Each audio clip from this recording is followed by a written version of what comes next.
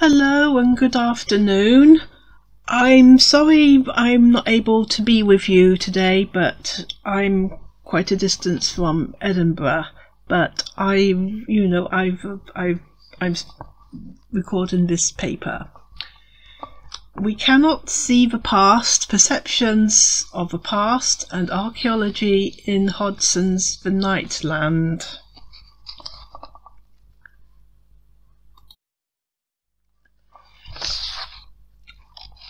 Into the Night Land. When we think of late 19th, early 20th century science fiction, we think of names such as Verne and Wells, authors many times reprinted and still read over a century later. However, there were also writers who were not well remembered, who were never reprinted. Hodgson is not that man. His works, mainly short tales of the sea, but also detective stories and poems, have been reprinted many times, yet he is still relatively unknown. The Night Lands, along with A House on the Borderlands, are his two novels of cosmic horror. Many readers rate The House on the Borderlands as his best, but this scholar favours The Night Lands. In it, the sun is long dead in this tale of an extreme future, millions of years hence, and Earth is slowly dying. For the last million years or so, mankind is confined to a great pyramidal autarky, the 8 miles tall Great Redoubt.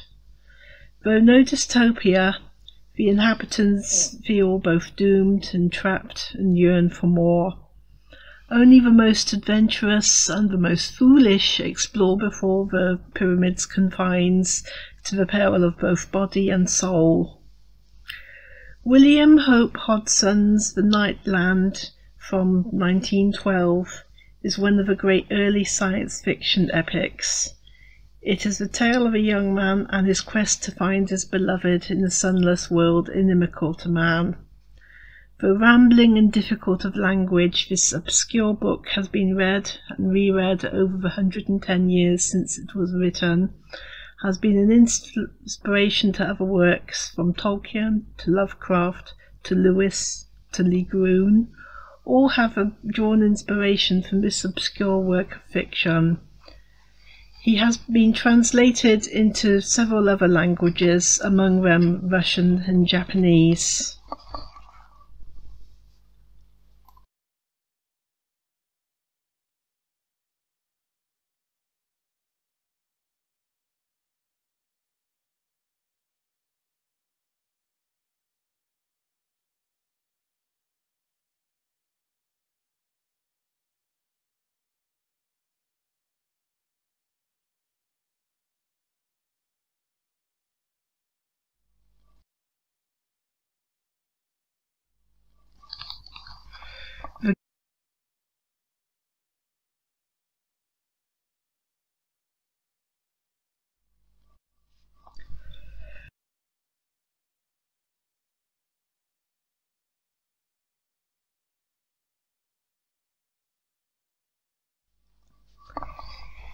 Difficult of language, The Night Land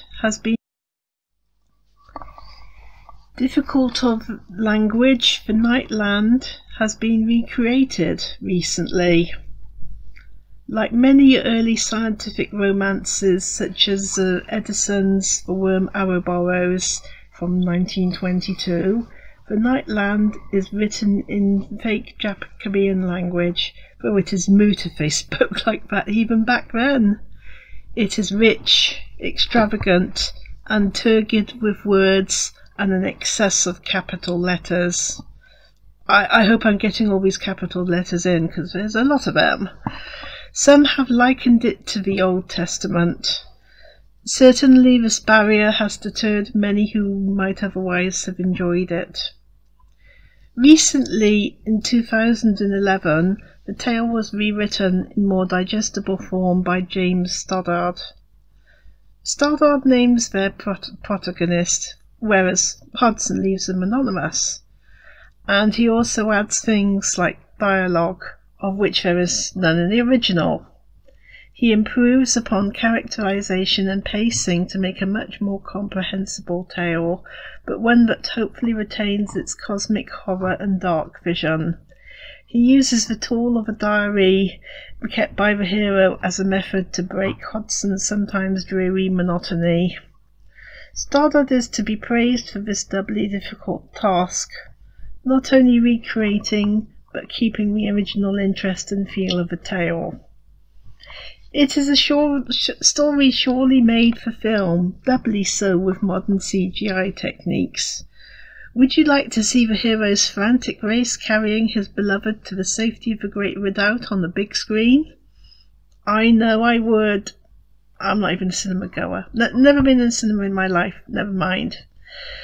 The terrifying fights with monsters, the ferocious night hounds, which are described as big as horses, the terrifying silent ones, and the utterly unspeakable House of Silence. However, it might be a bit dark.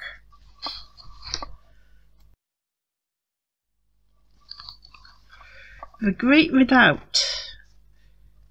The Great Redoubt is humanity's last and greatest creation. It is 8 miles high and 5¼ miles along each side. It has 1,380 floors, each a separate city-state, with its own culture and identity. Indeed, each has its own race of man. Powered by the earth current, the Great Redoubt is protected by the limes of the earth clog, an esoteric electrical barrier that protects from the evils without. Beneath the Great Redoubt is the Underground Fields, a subterranean farm 306 layers deep. The bottommost is the 100-mile square country of silence, where the dead of the Great Redoubt are returned to the sacred earth current. This zone is so extensive that it has its own lakes and rivers where the hero describes sailing a small boat. The Great Redoubt is made from an unnamed grey metal, maybe aluminium. Aluminium would have been pretty science fiction back in 1912.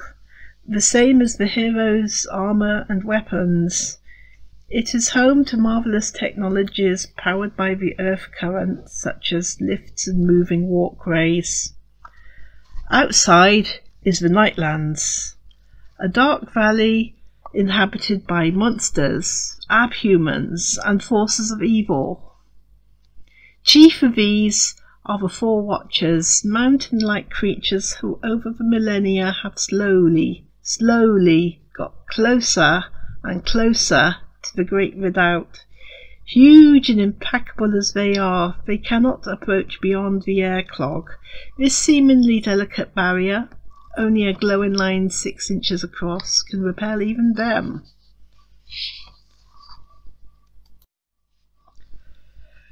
How do the people of this society perceive both the millennia long past of their home and their previous life in the sun?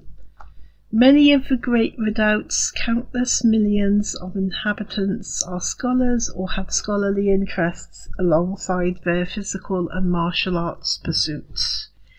Each level has its libraries and museums, and in the topmost level, the Tower of Observation of the Monstrous Ruins, is the Great Library and Great Museum.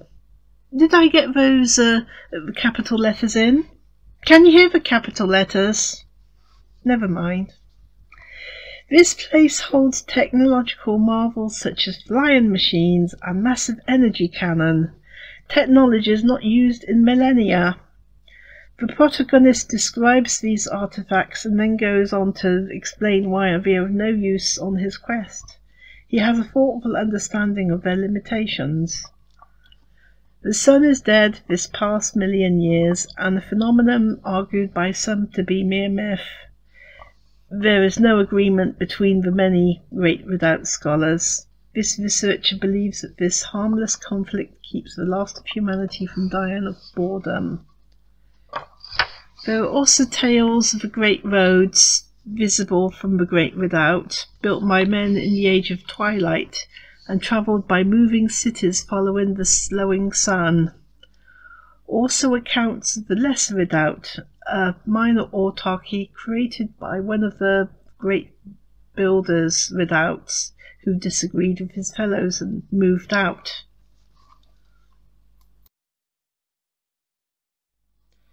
The main scientific element of the Great Redoubt are the monstracuans. Who are they and what do they do? Monstracuans observe and record monsters, such as this giant slug. I was at least half a mile from it when I photographed it, I assured you, and I wasn't going to get any closer. It was a really big slug. The lettuce leaf was even bigger. The Great Redoubt is surrounded by forces of evil, attracted to by the many human souls, as sharks are to a steamer with bullocks on board. Hodgson is famed for his nautical horror stories. It is the monstracuans' job to record and study what they can observe with their spyglasses. The very largest are the size of mountains and are dubbed the Watchers, as seen on the last slide.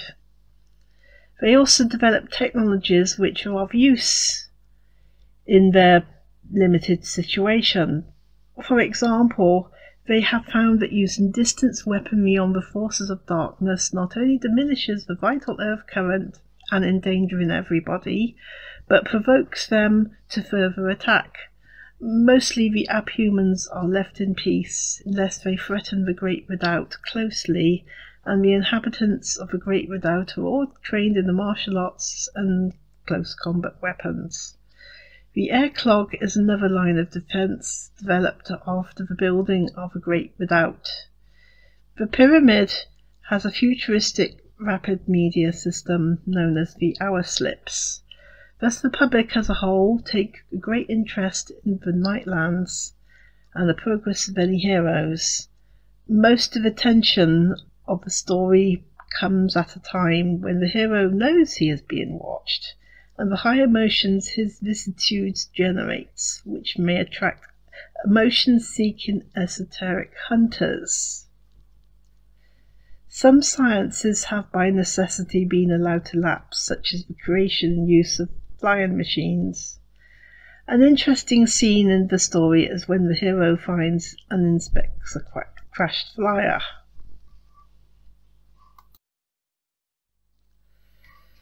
Why are such perilous expeditions conducted into the Nightland?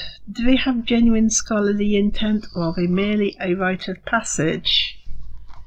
The people of the Great Redoubt take a great interest in the Nightlands, in spite of the safe and stimulating environment of their autarky. Most individuals possess a spyglass to view from the 1,200,000 embrasures of the Great Redoubt. Oh boy, I don't want to see that window cleaning bill, do you?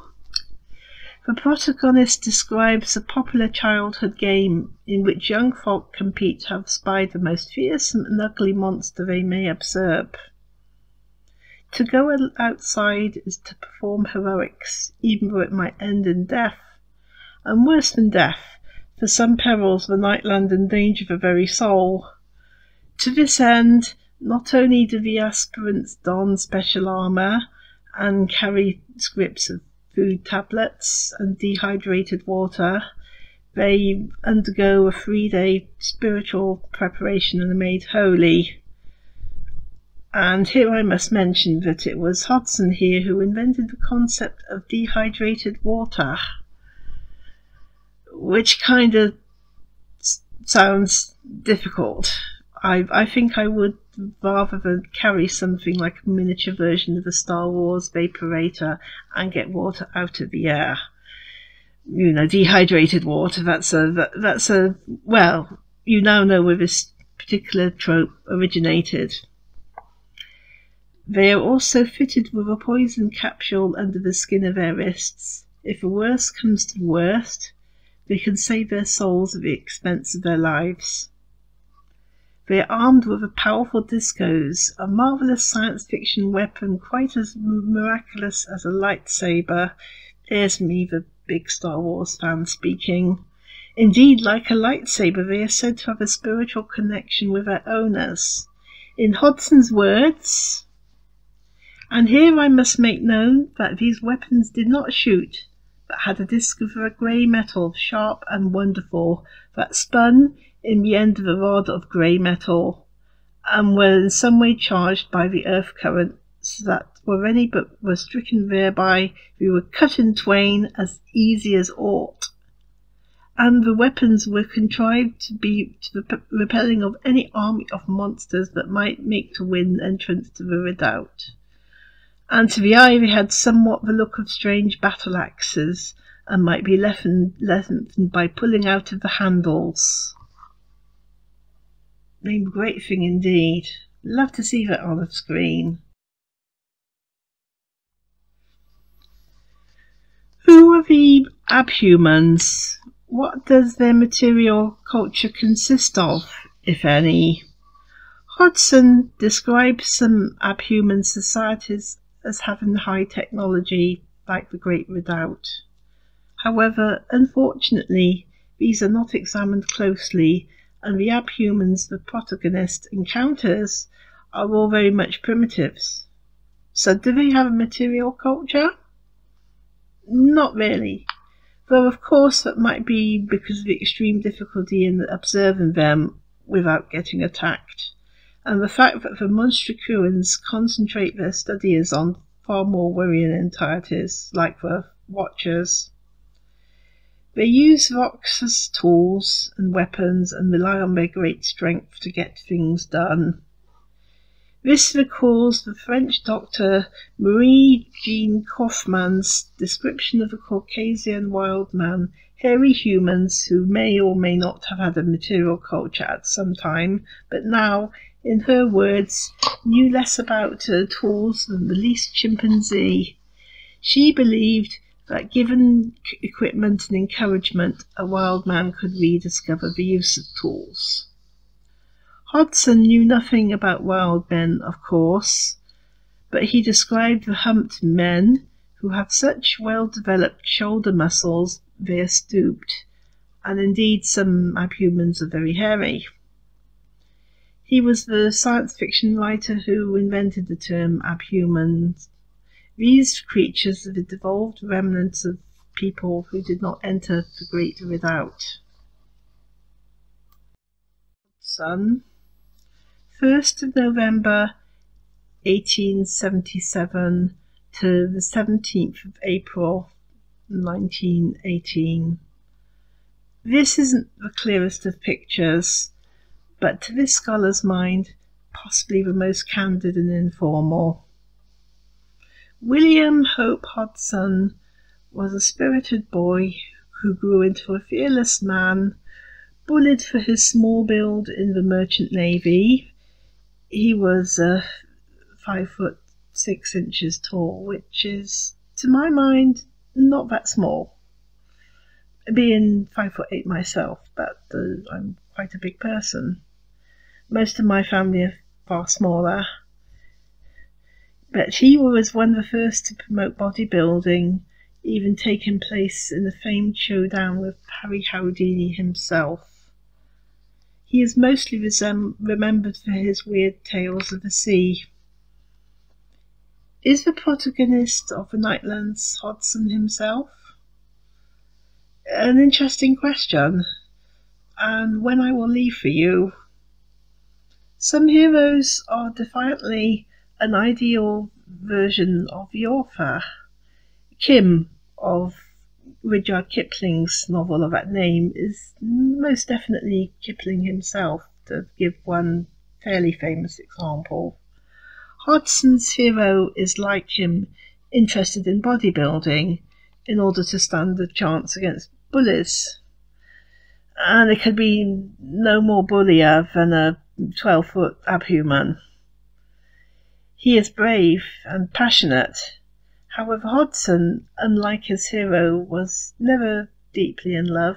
He married oddly late in life, and from what we know of him, he was never a romantic.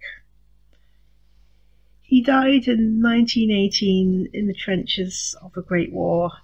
In one of his last letters he writes, "The sun was pretty low as I came back, and far off across that desolation, here and there they showed, just formless, squarish, cornerless masses erected by man against the infernal storm that sweeps forever, night and day, day and night, across that most atrocious plain of destruction.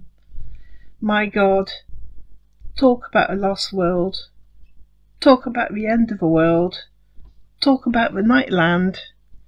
It is all here, not more than 200 odd miles from where you sit, infinitely remote, and the infinite, monstrous, dreadful pathos of the things one sees, the great shell hole with over 30 crosses sticking up in it, some just up out of the water, and the dead below them, submerged. Not everybody can survive the night lands."